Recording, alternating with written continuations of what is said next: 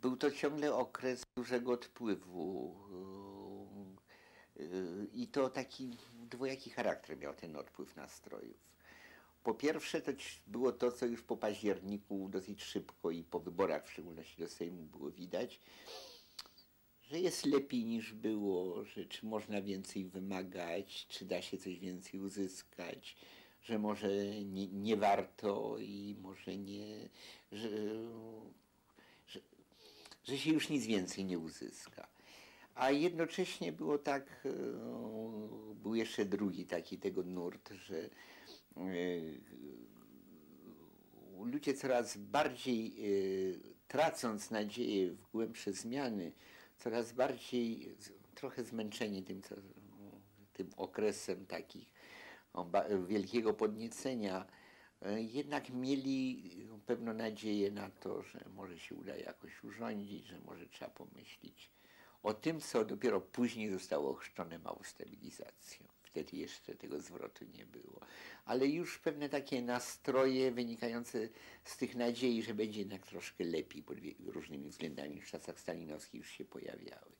I no nie liczyliśmy na to, żeby te strajki zyskały szerokie poparcie. No i po prostu odesłaliśmy ich z niczym. Natomiast powstały dwa dokumenty, dwa listy otwarte do Gomułki. List zespołu po prostu i list organizacji partyjnej po prostu. No, jak łatwo się domyślić, w uchwalaniu drugiego nie miałem okazji brać udziału, ale mi zupełnie odpowiadał w treści. Natomiast co do pierwszego, no to zgodnie cała redakcja ten tekst przyjęła.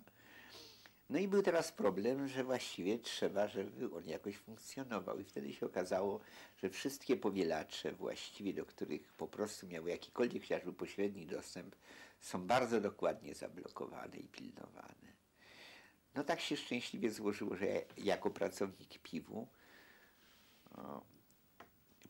i to kierownik redakcji w Piwie, mogłem sobie na to pozwolić, że pójść tam do takiego majstra od tego i mu powiedzieć: panie Konik, my tutaj coś odbijemy na powielaczu.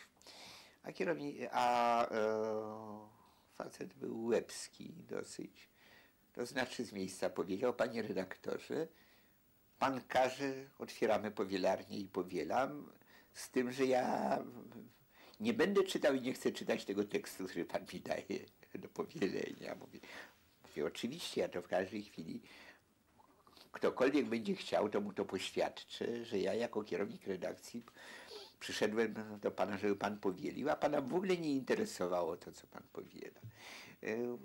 Jakiś ubek to zresztą wypatrzył, że my pracujemy po godzinach pracy w powielarni, ale że tak powiem, mały kurdupel bał się trochę mi to odbierać i trochę nie kończąc pracy, to co było, uciekłem z tym czym prędzej.